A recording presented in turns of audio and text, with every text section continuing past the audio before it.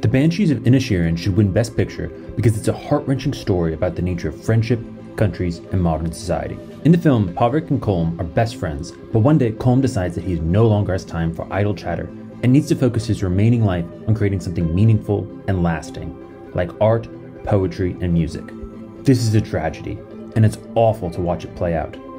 Pavrik goes from disbelief to sympathy, trying to understand his friend, to real hurt and pain for the cruelty his friend is inflicting. Colin Farrell gives a phenomenal performance, equally matched with Brendan Gleeson. Self-maiming may seem a bit extreme, but watching Gleeson's Colm, you understand where he's coming from. Fear. Fear that he will die unknown, irrelevant, and unimportant. This is a deeply human despair. Colm's self-maiming is reflected in the background with the Irish Civil War. At one point, a character is excited about the prospect of going to an execution on the mainland. When asked which side is being executed, the character doesn't know.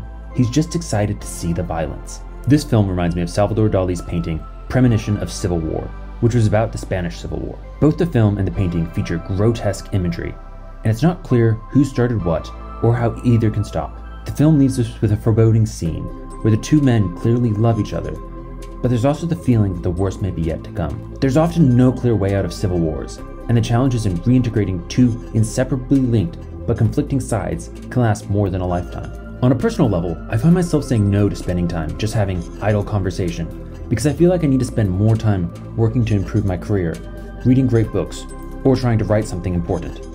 But this film made me question whether I have the wrong approach. Recently, LeBron James passed NBA legend Kareem Abdul-Jabbar for the all-time scoring title, a record that is held for 40 years. Kareem wrote on his Substack, "If I had the choice of having my scoring record remain intact for another 100 years, or spend one afternoon with my grandchildren, I'd be on the floor in seconds stacking Legos and eating Uncrustables." The presence we spend with one another cannot be valued and compared to our lifetime achievements.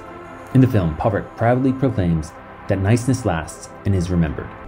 But what I love about this film is that even when it feels like it may have convinced you on the power of niceness, it hits you with the reality of economics.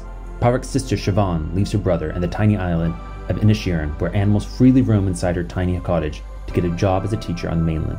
Much of modern life, especially in the workplace, is about efficiency. And friendship and conversation are often not efficient. People need money, either to pay down student debt, save up enough money for a mortgage deposit, to pay off healthcare costs. We have to sacrifice time with our friends and family to focus on improving our careers. If we're lucky enough to be friends with our colleagues, we must still be looking for jobs at other companies to get paid competitively. And we must be willing to leave our colleagues every few years. Like Siobhan, we must be willing to leave behind our communities. As someone from Kansas, this personally resonates with me. I've seen my friends from high school and my older siblings move across the country to find better work and opportunities. Our society's dependency on this efficiency is reflected in the fact that 32% of Americans reported having 2 or less close friends in 2021. That's compared to 16% in 1990. I don't really know how to fix this. Much is related to people's economic uncertainty.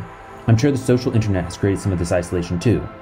But one way or another, Colm's isolation and despair surely resonates with many people today.